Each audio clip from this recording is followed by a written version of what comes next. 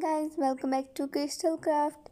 So today I'm gonna draw another mini painting. So this is gonna be the part 1 of mini painting. So let's get started. First take a square piece of a white paper. Here I used a heart chart,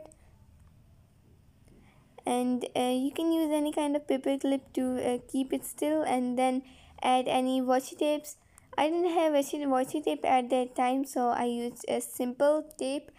We use a tape to make borders clean until the end, and if you don't use washi tape at the corners, your drawing will not look clean. And by using tape, you can also see that the paper will not move from the cardboard or the place you're drawing it.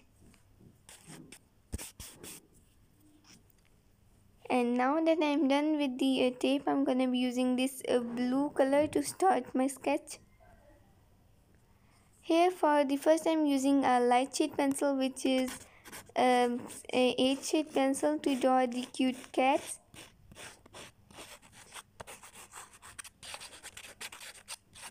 I'm gonna draw 3 cats, and they're gonna be looking like animated cats, and let's try making them fat to make them look cute.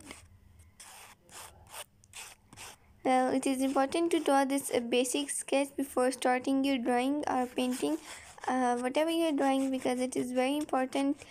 If you're gonna start without this basic sketch, you may make some bigger mistakes later on, because I'm gonna use paint in this video, and paints cannot be erased. They can only be whitened out, and make it lighter so that it won't interfere with your painting, and make it as perfect as you can with pencil.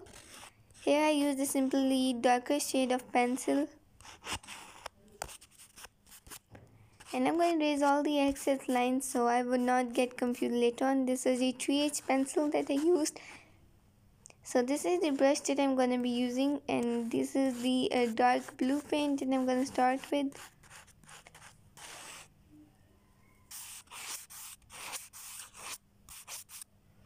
Well, actually the key to add darker and lighter shades of blue is that I use the same color, but in the starting I added less blue, and later on I added used a lot of blue paint.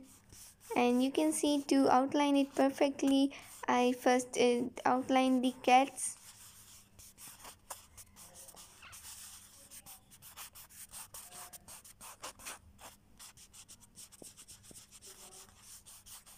And you can see that the washi tapes are working very greatly, because the paint is not gonna get on the borders because of the washi tapes are gonna protect it.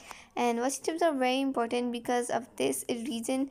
You should always try making your painting neat, or else it will not look as good as you expect it to be. And you can see that I'm going slow to draw the borders for the cats, or else I'm gonna get outside the borders, and the painting will not look clean. I told you before that making a painting clean is one of the important things to do. And you can see that if you're gonna go fast at here while doing the most important part of the paint, you're gonna ruin it all with your if you're gonna go faster. And right now I was going roughly with the paints, but now it's time to merge the paints together slowly. The here I left the paint to dry, and you can see that it is looking pretty good right now. And there I was adding a second layer of paint to make it look so smooth. I was using watercolors. You can also use acrylic colors if you want, but watercolors look more good and they merge together very smoothly. That's why I used watercolors. And here I'm going to be using white paint to draw the moon.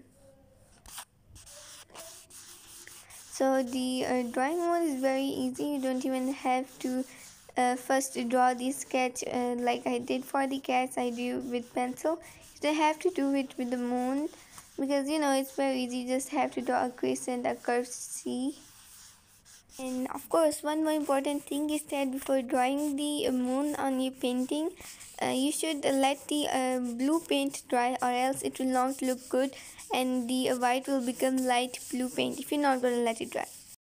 So that is it for today's video. See you in the next video. Come back for part 2 and don't forget to like, share and subscribe. Bye.